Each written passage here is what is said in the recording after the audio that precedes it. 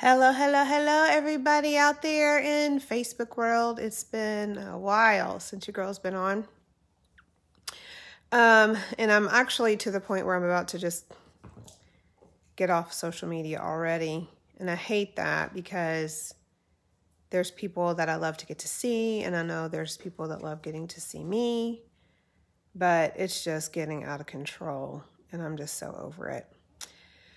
But I got on here to say one thing, and that is I've seen many things being posted and many things being said, and sadly, many things being said by church leaders and things that I want to just say. Trump is not going to save this world. Nobody else is going to save this world, y'all. The only person that is going to save this world is the Messiah at this point. I'm not saying that we shouldn't pray. I'm not saying, that we shouldn't have hope and things, but we need to have our hope placed where it should be, and that is in the Lord, because no man is coming to save us. And if there is a man that presents as the Savior, then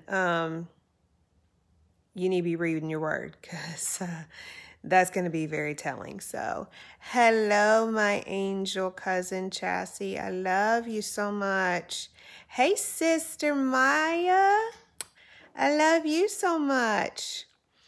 Anyway, I just really want to say that because so many people right now are not looking at all of this the way they should be, and they're not paying attention to what needs to be paid attention to.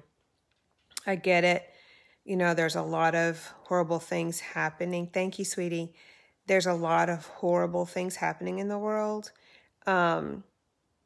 And I understand that, but we need to understand that it's not flesh and blood that we're fighting against here.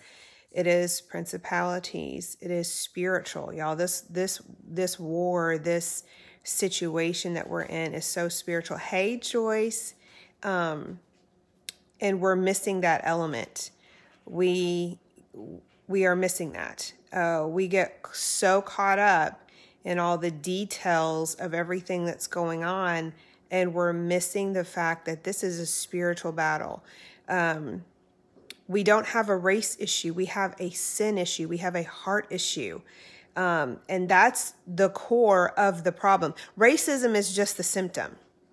Just like, when you get sick and you go to the doctor, like I have hypertension, okay? So when I go to the doctor, what do they want to do? They want to treat my hypertension, but they don't want to get to the root of the problem of why I have hypertension.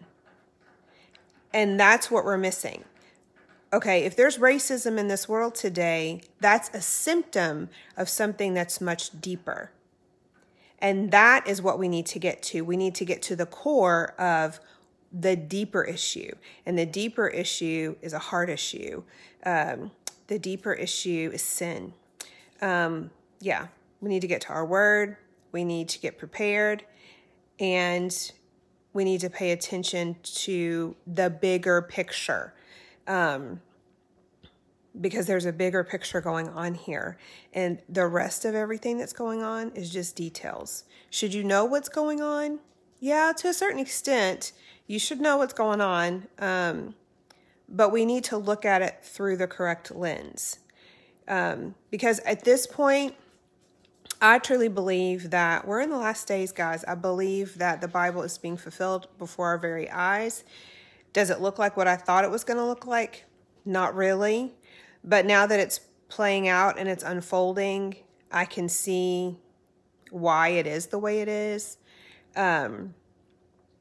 But we need to look at this from a different perspective. We need to stop getting caught up in our feelings and our emotions. We need to step back and we need to look at things from a different perspective. We need to understand that the issues that they're throwing at us are just symptoms. They're not the root problem. We need to deal with the root problem. And the root problem is spiritual. So anyway, just got on here to say that to y'all. I hope it helps somebody. I hope it blesses somebody. I hope it makes you think. And I love you guys. So I will talk to you soon. Have a blessed night.